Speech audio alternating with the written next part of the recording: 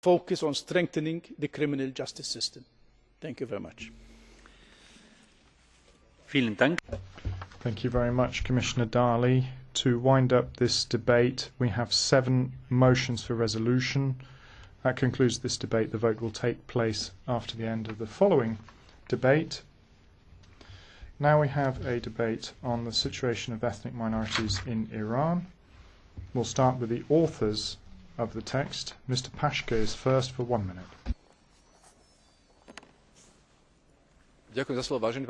Thank you, Chairman, Commissioner. Iran political representatives have had problems with respecting internationally acknowledged human rights in the long run. Ethnic minorities suffer due to the radical Islam policy carried out by the government. Our appeal to Iranian authorities in order to respect the rights of minorities to use their own languages in communication in private and also in public, and to allow minorities to practice their religion and to stop discrimination and persecution of minorities is a very important one. It is important because even though the arrogant Iranian administration doesn't do any changes today, they know that Europe is watching and the whole world is watching, and they will know that in future they'll be held responsible for their arrogant minority policy. Thank you. Thank you, Mr. Paška. Mr. Tavares is next for 2 minutes. Thank you, President. This is a worrying subject. Minorities in Iran. The situation is very serious and it's getting worse. The political situation in the country is already tricky as far as the majority is concerned. Their rights are being violated and denied when they vote in elections when the results were falsified. It's much worse, though, as I said, if you are in an ethnic minority. You can end up in prison on a long sentence and you live under worse conditions than the majority of the population. The justice system is completely biased against ethnic minorities. Women from ethnic minorities are even treated even worse than women are treated generally in Iran, and the quality of schools in ethnic minority areas is much worse than normal schools in Iran. So it's all very, very worrying. To this, one should add the increasing use of the death penalty in Iran. People are being persecuted for crimes related to their sexual orientation. Very young people are executed as well. We want, of course, to call on Iran to put an end to these practices and change the treatment it metes out to ethnic minorities. Although, of course, we have very little hope that the Iranian government will listen. What's important is that the Iranian government at least think about what it's doing and thinks about the wind that it is sowing with these practices. The Iranian regime is sowing the possible whirlwind for the future as it ignores the rights of ethnic minorities in Iran today. One day I feel that they will bring down this government. Thank you. Thank you, Mr. Tavares. For 1 minute now, Véronique de Keyser. Thank you, President. The Iranian population is made up only 50% is Persian, and the other 50% is made up by other ethnic minorities. The United Nations body, anti-discrimination body, has already noted the fact that there is marginalization of the minority groups, and there are several: the Arabs, the Azeris, Balochs, Kurds, and Turkmens. The Arab Awazi group is a very small minority group. It's just a tiny fraction of the minority problem. Now, this group, the Awazi Arab group, there's a annual protest in April. In 2011, the protest led to 15 deaths and several injured.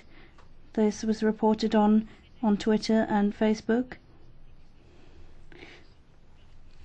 So what we're talking about in the resolution is the case of 6 Ahwazi prisoners. These prisoners are awaiting trial. It's very difficult to get reliable information on the case. The only source is social networking sites, but I think it is right that we should name them and that we should call on them to be receive a fair trial is an important point to make. Vielen Dank, Frau Kollegin. Thank you, Mrs. De Keyser. Next up is Mrs. Schaake for 1 minute, 1.5 minutes. Commissioner and colleagues, it's safe to say that all Iranians are repressed and live in a culture of state-inflicted violence every day.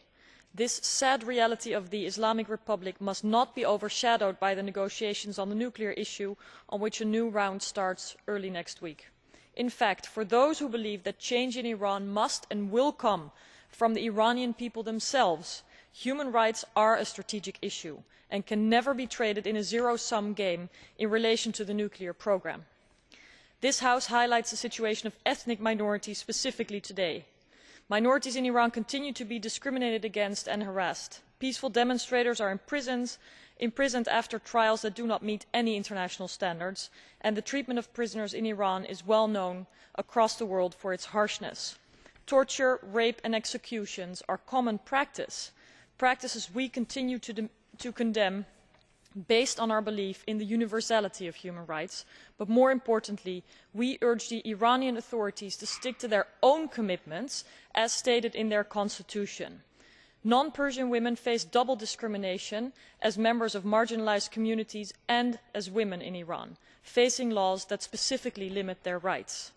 We urge the Iranian authorities to free all activists who are currently imprisoned for their peaceful advocacy of minority rights and to respect the right of ethnic minorities to use their languages in private or public, and in particular to guarantee education in these languages in accordance with the Constitution of the Islamic Republic of Iran. Thank you, Mrs. Schaake. Mrs. Korhola is next for 1 minute. Kiitoksia. Thank you very much. 2 years have passed now since Mr. Vazi was killed because he was a Kurd. We saw a prison sentence of 4 years imposed.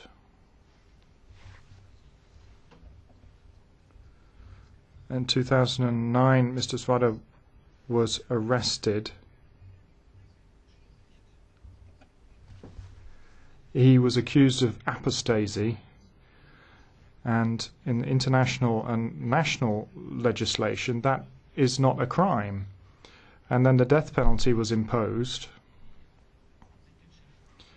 and the membership of this ethnic minority seems to have been condemned as a crime. The Ahwazi Arab minority is not specifically mentioned. Minorities only have a few seats in the parliament, and they can't pursue their own rights and traditions as a result. Frau Kollegin Vergiat für 1,5 Minuten. Thank you, Mrs. Berger, for 1.5 minutes. Merci, Monsieur le Président. Thank you, President. A few days, Kurds were commemorating the 2nd anniversary of the death of Mr. Karanga, a 31-year-old who was subjected to many years of imprisonment and torture for his beliefs. 6 Ahwazi Arabs were imprisoned. Véronique de Keyser mentioned their case. Their crime was to defend the rights of minorities, the group that they belong to, condemning murders against their minority group. Yet there are so many minority groups, Baha'i, Azeri, Baloch, many others.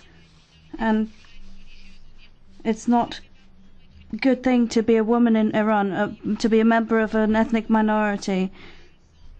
Iran, where the number of capital punishment cases keeps growing, especially being applied to minors. There are so many resolutions on the subject.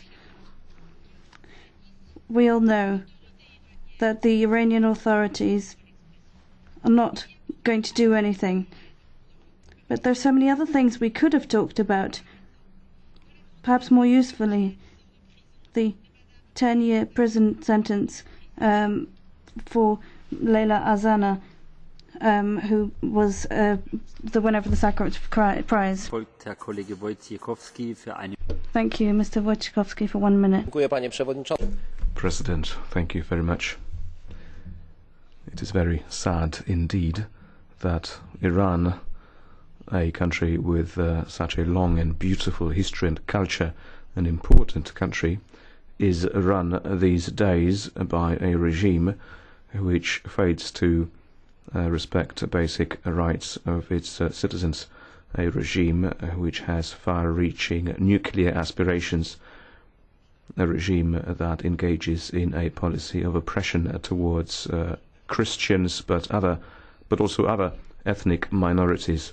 I think we should react to this. There is little actually that we can do because the Iranian authorities are resilient to any forms of criticism, but this does not mean we should stop. The European Parliament should repeat time and time again that we will not tolerate this kind of behaviour. We also need to support the Iranian opposition, and this is, I think, what we should do in order to pressure the Iranian regime. Thank you. Vielen Dank, Herr Kollege Wojciechowski. Thank you, Mr. Wojciechowski.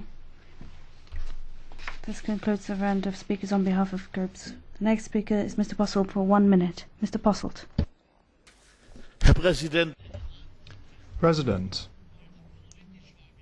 Iran is often seen as a monolith. It's a Shiite unit, but it is a multicultural state that has a multi-religious order. There are some Christian minorities that are doing quite well, part of Christian Armenia.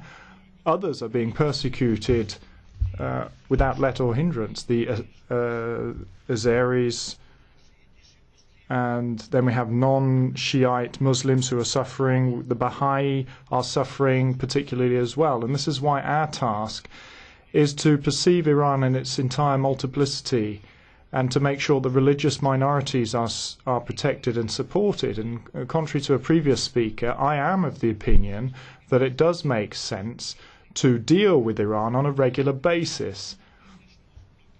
This is something we did with the apparently monolithic Eastern Bloc, but one day there'll be a free Iran with many peoples, multi-ethnic in diversity, and they'll be able to live in freedom as our partners. Vielen Dank, Herr Kollege Posselt. Es folgt. Thank you, Mr. Posselt. Mr. Ojuland is next for 1 minute. Violations of the rights of minorities in Iran come by no means as a surprise, as the devastating human rights situation in the country has been reported and debated in the European Parliament a number of times. We are calling upon the authorities to eliminate all forms of discrimination and urging them to allow freedom of association and religion, while freeing peaceful minority activists from prison. Unfortunately, we already know that our resolution will be disregarded, as they have been for a number of years. Instead, I would encourage the EU to engage in dialogue and cooperation with opposition groups in Iran and abroad, and help them in their work towards overthrowing the current fundamentalist regime. The change in Iran will probably come from within the country, but we should use the opportunity of empowering the democratically minded Iranians to speed up the process. Thank you. Vielen Dank, Frau. Thank you very much, Mrs. Ojuland. Mr. Gróbarczyk is next. Thank you, President. Iran is a country in which violence and abuse of human rights has become a political tool, and the hatred is aimed mainly against Christians who have been persecuted for very many years and have given life for their faith. It is not easy to be a Christian, a Catholic in Iran. It's very easy to lose your life in such a situation. The European Union, with its roots deep in Christianity, is obliged to protect and defend these people, and this is why we should speak against the situation in Iran. The right to worship, the right to one's own religion is one of the fundamental rights, and we must not tolerate what's happening in Iran. This is why I appeal to the European Commission to do their utmost in order to protect Christians in Iran. Thank you. Vielen Dank, Herr Kollege. Thank you, Mr. Gróbarczyk. Mr. Silvestris is next. Il sistema giudiziario della The legal system in the Islamic Republic of Iran has condemned some citizens recently to a total of 600 years in prison and deprivation of their civil rights.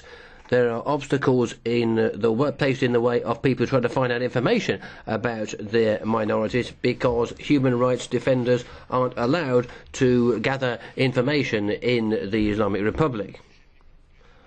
They also prevent information from flowing freely. But despite all this, we can learn about the trend of things, and the pressure on minorities is being increased, in particular, I stress in particular, Christians. I don't see why we should be afraid to mention this, because it's true. But all forms of Islam, even Islam, which is different from the Shiite faith, are being frowned upon. Many of these faiths are simply regarded as being illegal in Iran. Thank you, President. Thank you, Mr. Silvestris. We now move to the Catch the Eye procedure. Now, we have too many requests for the floor on this burning issue, but let me give the floor first of all to Mr. Sonik for 1 minute. Thank you, President. We have been seeing blatant cases of breach of human rights for years now in Iran. Political, social rights are breached. People who demonstrate in favor of human rights are treated very harshly. Iran uses the capital penalty with alarming frequency, which means that a lot of citizens of the country are in a situation of total and constant threat. Minorities are oppressed, are harassed, people are afraid of being arrested and killed. We have to remind the international community time and time again of this. We have to appeal to the Iranian authorities to have an amendment to the constitution that will respect human rights. Our parliament has postponed our visit to Iran twice now already, and I think this is wrong.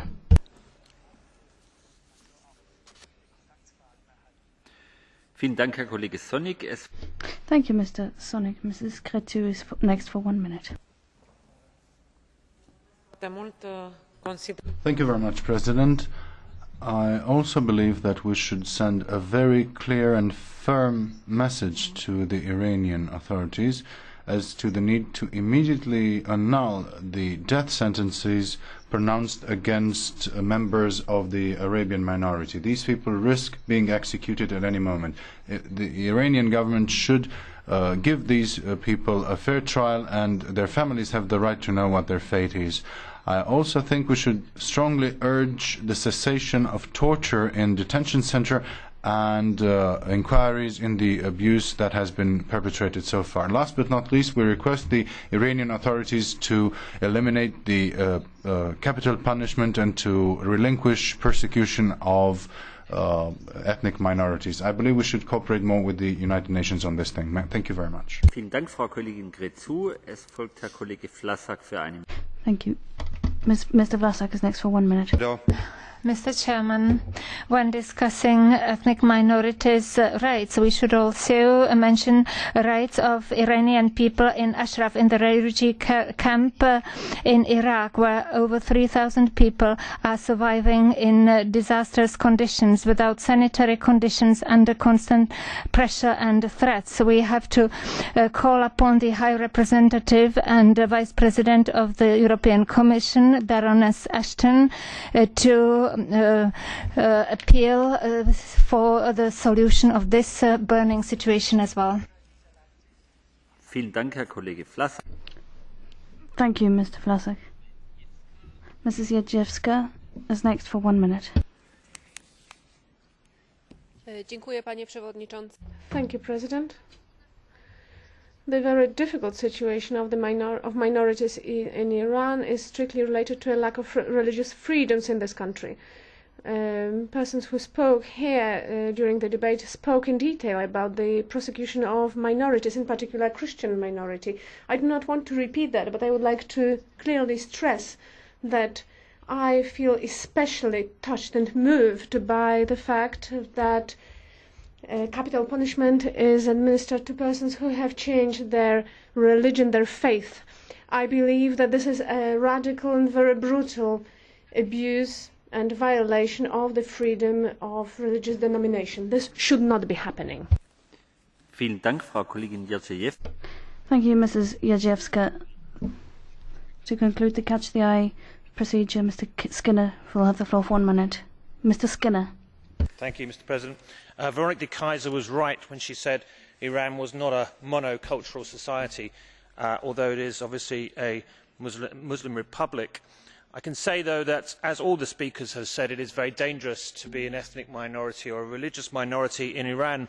I can support this motion, therefore, which promotes the universality of human rights in Iran and across all the ethnic minorities and religious groups.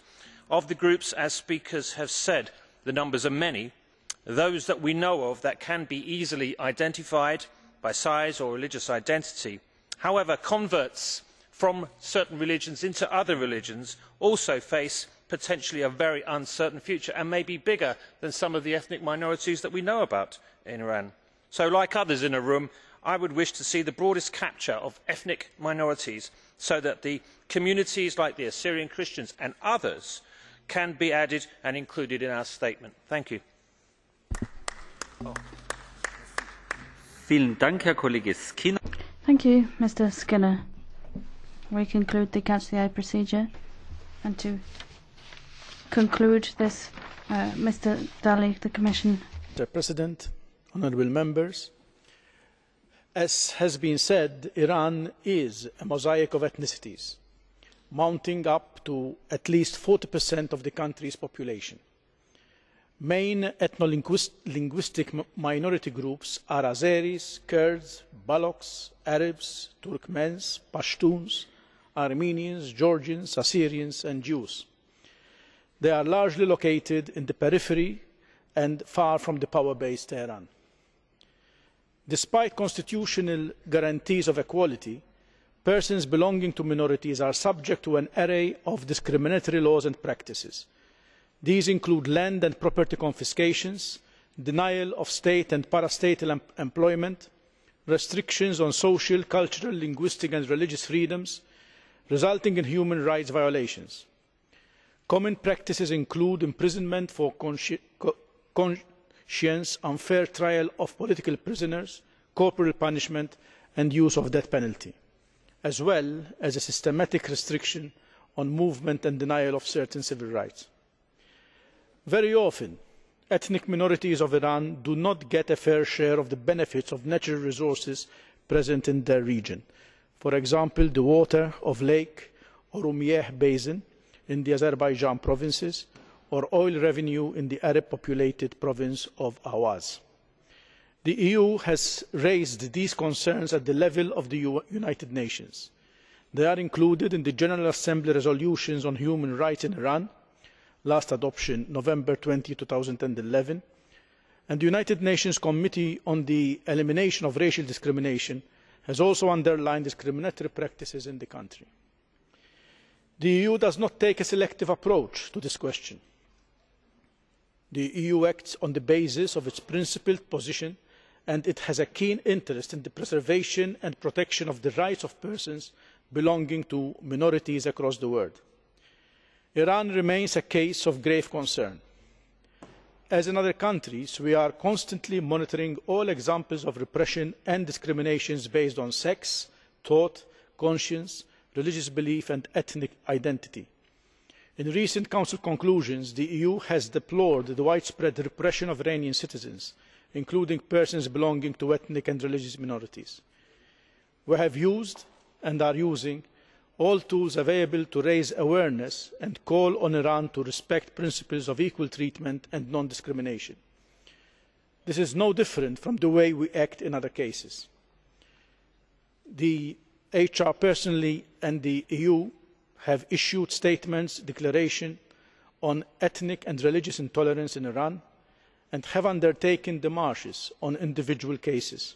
For example, in June 2011, the EU carried out a démarche in Tehran on the death sentence to 4 Iranians of Kurdish origin. The EU is also deeply concerned with the discrimination and massive oppression of the rights of religious minorities. Vice President Ashton has issued a large number of statements on the precarious situation of the Baha'i minority. While the EU remains open to discuss human rights issues with Iran, including the status of persons belonging to minorities, it has decided on targeted restrictive measures against individuals deemed to bear direct or indirect responsibility for repression. 78 individuals are now on the EU human rights sanctions list for violations in Iran.